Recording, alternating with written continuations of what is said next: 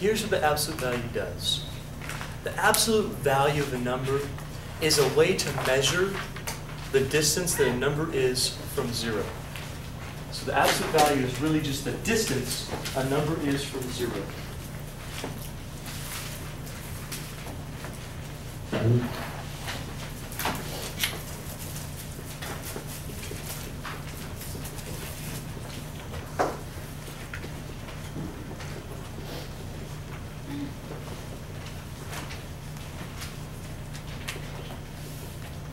So basically, it's a measurement. It's just measuring where a digit's place is in relation to 0. So for instance, let's say I'm standing in the middle of this room, okay? And I have my tape measure with me. You guys have used a tape measure before, right? Mm-hmm. So I stand right here. I hope so. And I measure to the left. I measure this way. About how much am I going to get between me and that wall? In feet. About 14 feet. 8, probably a little more than 8. I'd say, yeah, maybe 12, 14 feet or something like that. Does that sound about right to you? So on my tape measure, I'm going to go, I'm going to measure out, it's just say 12 feet. Nudge your head if you're okay with that. Now, I'm going to turn this around, I'm going to measure to that wall. I'm going to get about 15 feet. Tell me something. Is my tape measure going to say negative 15 feet? Even though I'm going completely the opposite direction, is it going to give me a negative? No. No, because distances, that measurement, it's always giving you a positive number, isn't it? It's just telling you how far away from something you are. If you're talking about Fresno in relation to LA, you don't say, oh, well, LA is negative 320 miles away. Does that make sense to you? No. Even if you talk about Sacramento first, you go, well, Sacramento's 220 and LA's negative 320 miles away. That really doesn't make a lot of sense, does it? Because you're not going to go negative 320 miles. We talk about distances always in positive, even if two things are completely opposite. That's what absolute value does. It measures how far a digit is away from 0. So what that means for us is a couple things. Number one, I hope you were listening to that analogy, because that's a really good analogy for absolute value. Number one, is absolute value ever going to be negative? No.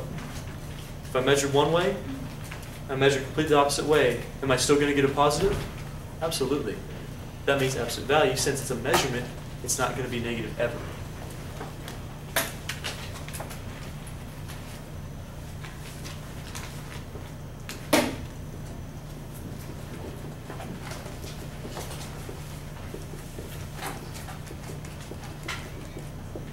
Also, it uses a couple symbols that we need to be familiar with. It uses these vertical lines that are a little bit longer than like ones. They go taller and shorter than that. So it uses this. They're like elongated ones without the thing on the bottom. And what this says to you is, I want you to find the distance, whatever the number I put in here is, from 0.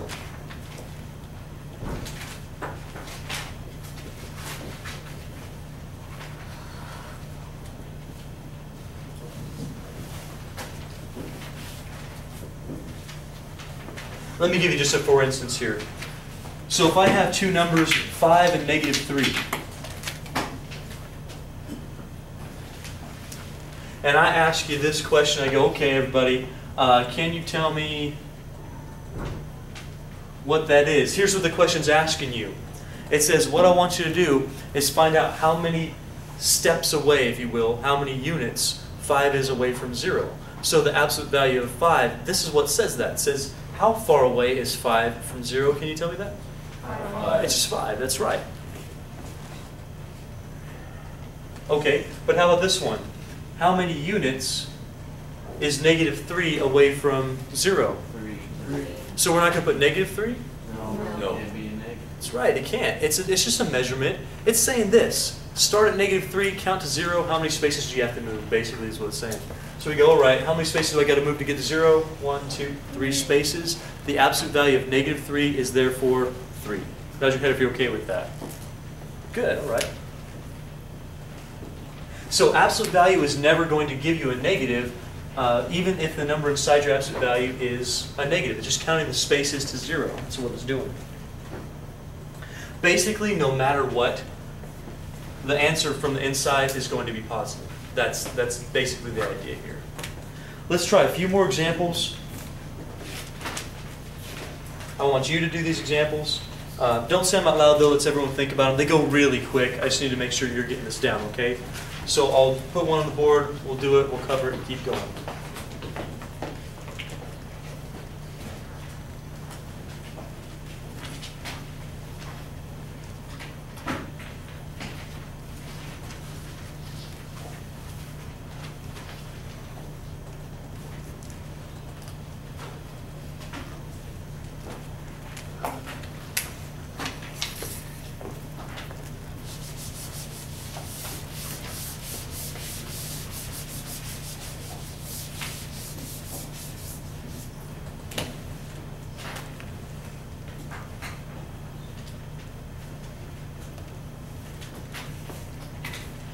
So here's some basic ones for you. Everybody, absolute value of 6 is how much? 6. Perfect.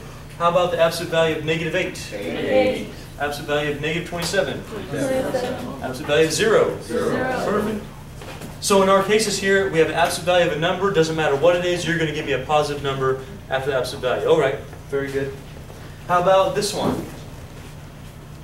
What's the absolute value of negative x? X. Good. Doesn't even matter what x is. That's going to happen. How about this one? Negative. No. 7.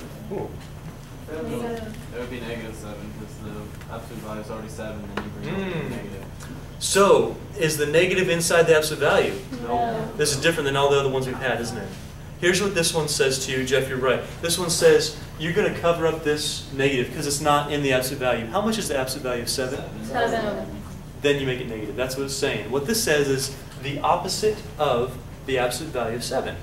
So you find the absolute value of 7, then you take the opposite. Or you make it negative after that. Are you clear on that one? So, yeah, I know I just got through telling you absolute value is never negative. Well, that's true if it's inside the absolute value. But that doesn't count for if it's not. Does that make sense? If the negative is inside the absolute value, sure, it's going to be made positive. If the negative is outside, it doesn't count. It doesn't take into account the absolute value. So negative 7, that's our number.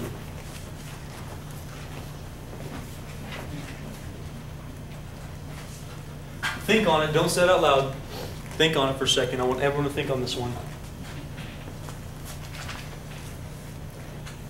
We'll talk about 2 things about this problem in a second, but I want you to think on it. First thing is this, I hope you're listening. Absolute value does not work like parentheses does. Okay, it does not work the same. Does not work, are you listening? Does not work the same. So while you can do this, please pay attention here. I want you to see the difference. Remember we just got done doing this? We said that's positive 3? Mm-hmm. That does not work here.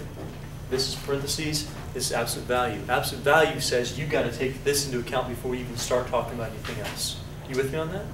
So this process doesn't work. What this one says to do, it says, how much is the absolute value of negative 18? 18. And then you're going to... Add the negative. So it's going to be how much? Negative 18. That's exactly right. Did you get negative 18? Yeah. Good for you. That's awesome. So this concept works for parentheses. Absolute value are not parentheses. They're different. Way different. Negative absolute value of y is going to be what, everybody? Negative 1. Perfect. And even if I have like a variable in here, negative absolute value of negative b is going to give you... Negative b. Very good, very good. Negative b. Did you get negative b? Okay. Do you have a good understanding of this absolute value concept? How many people do feel okay about that? Good, that's very good. We are done with 2.1. We're going to start our 2.2. And again, this is probably, up to this point, this is definitely the most important thing that I can teach you. This will be one of the top 3. Maybe the top thing I teach you in this class is how to add and subtract integers. I know it sounds like seriously, adding, subtracting? This is where people make mistakes. People don't make mistakes on multiplying negatives together. Rarely. People don't make mistakes on dividing them. People make mistakes on order of operations and adding and subtracting integers. That's where you make mistakes. So that's what we're going to spend a lot of time covering. The first thing we got to talk about is what these adding integers look like. I'll give you the rules. We'll call it a day. Next time on Wednesday, we'll practice a lot of these rules. Okay, so let's get the rules down for now, and then because I want you to think on it, and then we'll start practicing on Wednesday.